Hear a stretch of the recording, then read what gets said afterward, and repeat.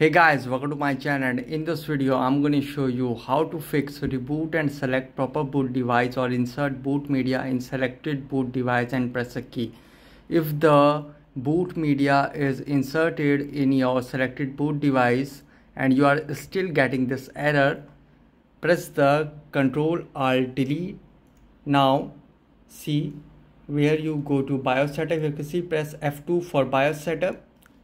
Okay, now you are in BIOS settings. Here go to boot and you can see boot device priority, select and you can see boot option 1 and it is disabled, and you can see it is disabled in BBS orders. Select it.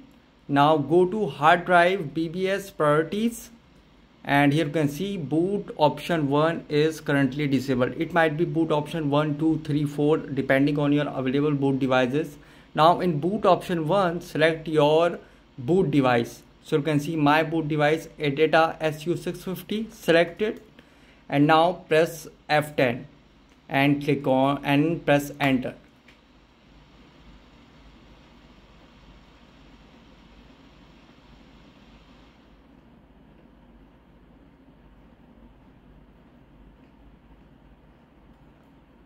Now here choose an operating system.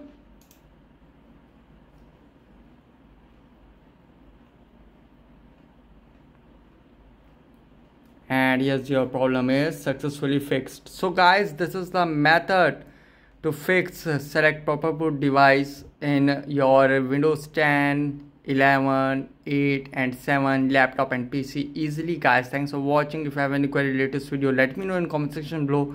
Please like, share, subscribe and click on bell icon for the latest updates.